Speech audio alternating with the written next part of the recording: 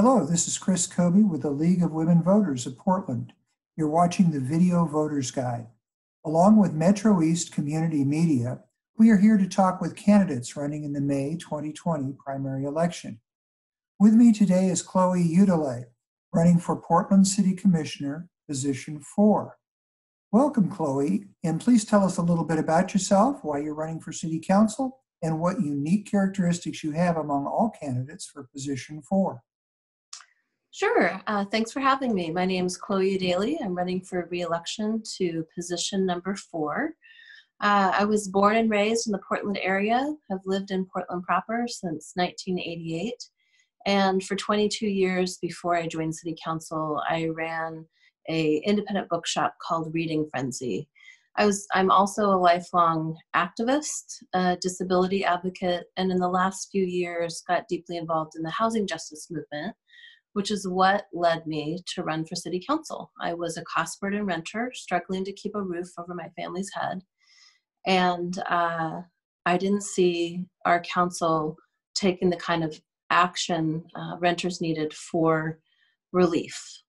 So I ran on that issue, I won on that issue, and I've made a lot of progress on that issue since taking office. I am the 8th woman to ever be elected to City Council in over 100 years. So that's one unique quality I bring to City Council.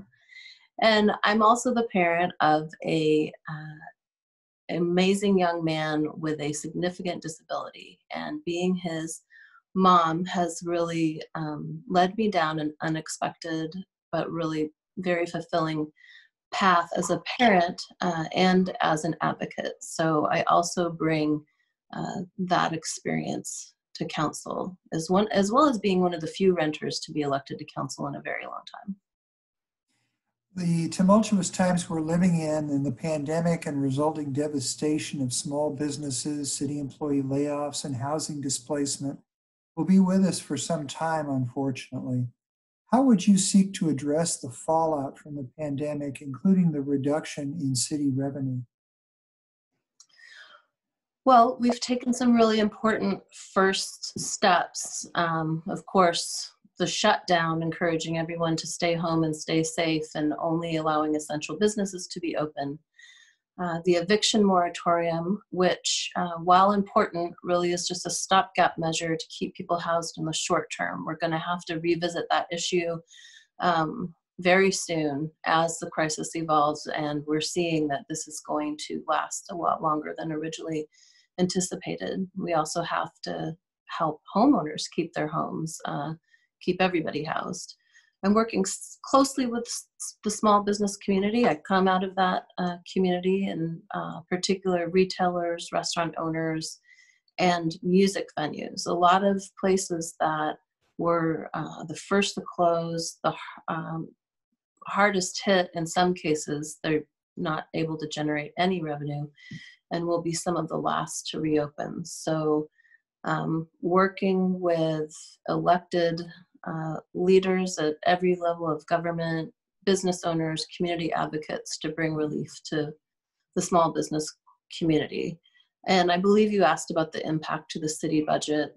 Today we announced that non-represented employees are not going to receive COLA, merit pay increases, and we're going to have to start a furlough of 1 day per pay period, which is a 10% reduction in hours.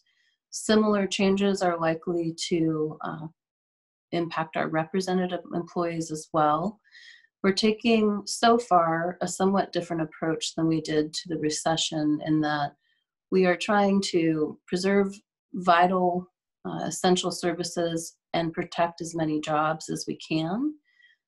So we're starting with these cost-saving measures, hiring freezes, and really doing as much as we can before we consider layoffs. If we could maintain the current Portland government the city structure for Portland, what city bureaus would you want to oversee if reelected, and why? Well, I'm pretty happy with my current portfolio. I oversee the Portland Bureau of Transportation, the Office of Community and Civic Life, I am the arts liaison and the liaison to Venture Portland. I would love to oversee parks at some point, but really I have very wide-ranging interests. There's not a single bureau that I wouldn't welcome to my portfolio. How would you address the public's significant concerns about police-community relations, the use of deadly force, and officer accountability?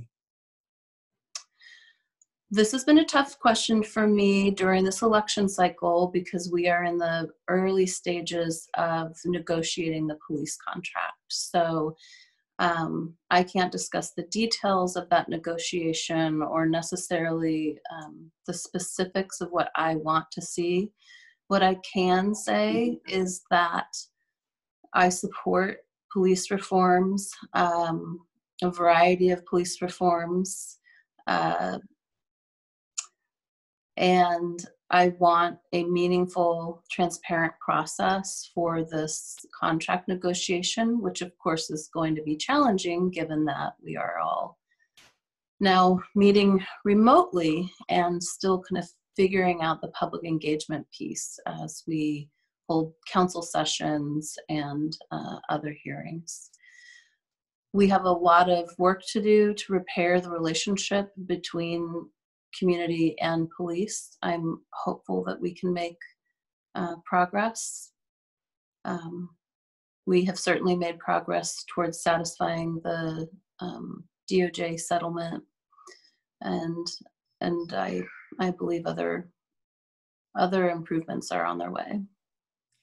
We have time for one last quick question, I hope. The city's park system faces serious financial challenges, even more so since the closures caused by the pandemic. What ideas do you have for securing the financial stability of the park system?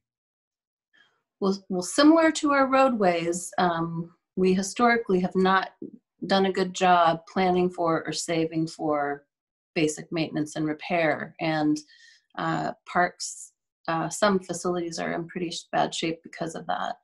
We, as a council, looked at a variety of options last year. Commissioner Fish actually brought forward a look at sustainable funding sources for parks. And the source that seemed to make the most sense at the time were general obligation bonds. Out of all the options we considered, that was the kind of most stable, least volatile, seemingly most viable option. So I look forward to that conversation going forward. Of course, we're going to have some really tough, very tough conversations before that happens about the budget. Thank you, Chloe, for your thoughts. This has been the Video Voters Guide. The primary election is Tuesday, May 19. Be sure to inform yourself about the candidates and the ballot measures and exercise your right to vote. Thank you for watching.